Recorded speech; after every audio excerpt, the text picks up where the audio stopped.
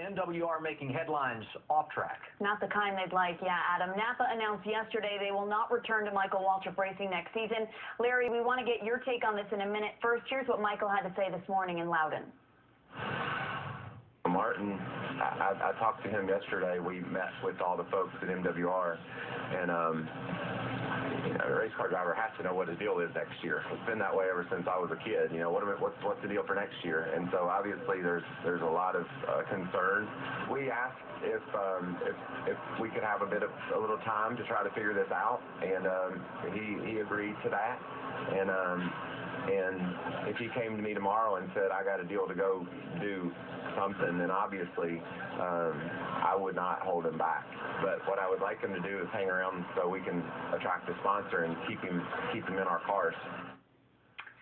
Larry, Napa's been with Micheal Waltrip since 2001. We've heard reports they had a $15 million commitment, maybe more invested into that race team. How devastating of a blow is this for MWR?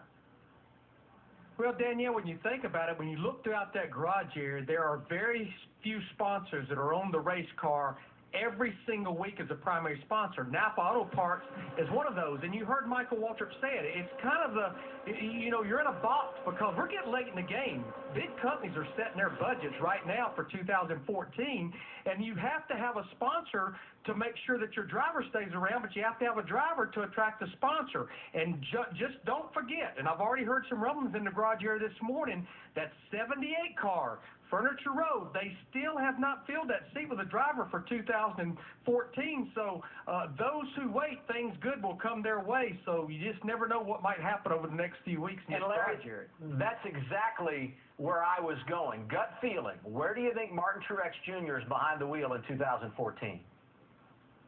Well, I think he will give MWR a little bit of time. I think Martin Truex Jr. is just that type of a person, but I don't think he can wait around long, especially when you look at the fact of a race car that's fast every week. They're in the chase. He was fastest in practice today, but that 78, they have a seat that's open, and I think Martin Truex Jr. and Todd Berry would be a great match over there working together. We certainly do hope things work out at Micheal Waltrip Racing, but there's a seat there for him, I think, if he possibly wants it.